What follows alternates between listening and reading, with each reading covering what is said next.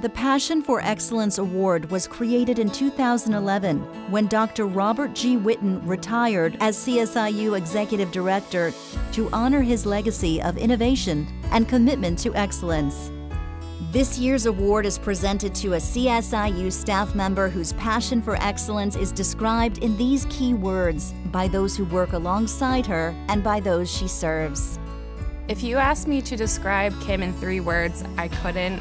She is creative, she's dedicated, she's motivated, she's passionate, she takes initiative, she's a listener, and all those things are, towards the staff and towards the students. She took it upon herself to come up with a big lesson for 4th grade students to teach them about autism. From that day on, those other students treated our students with such respect, and they helped them, they included them.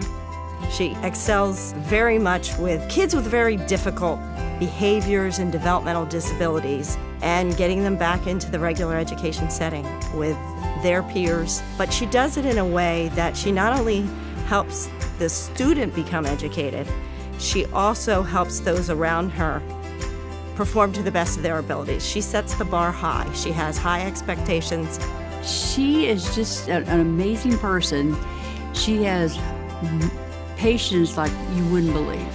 And her goal is for them to succeed. That's her passion. She's their advocate. If anybody steps on any of those kids' toes, she's right there. She's their advocate. She doesn't want it made easier for them. She just wants it made fair for them so that they can succeed. She's helped on so many ways, just from helping Colby to being a listening ear, being his cheerleader, being my encourager even for me. Just telling me I'm doing the right thing, or giving us guidance when I say, what can I do to help him on the weekends, or what can I do to help him with this? One time I had a student who was not even able to sit in a chair. As soon as I walked in the classroom, I saw that he was on the floor, so my first goal was for him to be able to sit in a chair.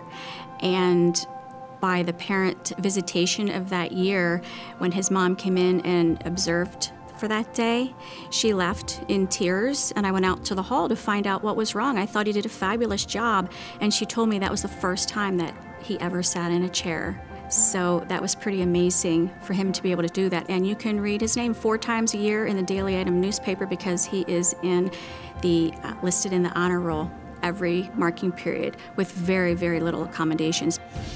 Sometimes I think, are we making a difference?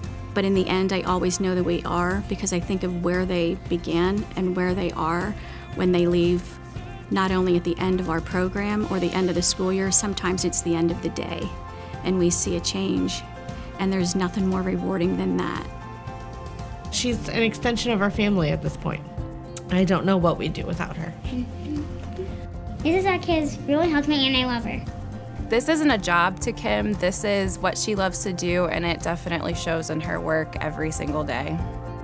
Congratulations to the 2019 Passion for Excellence Award recipient, Kim Zoch.